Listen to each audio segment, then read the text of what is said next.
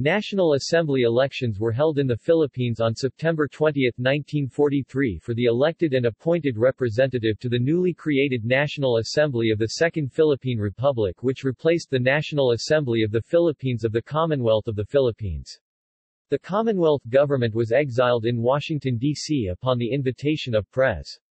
Roosevelt. The Japanese took over Manila on January 2, 1942 and soon established the Japanese military administration to replace the exiled Commonwealth government. It utilized the existing administrative structure already in place and coerced high-ranking Commonwealth officials left behind to form a government. In order to win greater support for Japan and its war effort, no less than Japanese Prime Minister Hideki Tojo promised the Filipinos independence earlier than the Tidings-McDuffie Act had scheduled. But before it could be realized, a constitution would have to be adopted. The Preparatory Commission for Philippine Independence drafted what came to be known as the 1943 Constitution.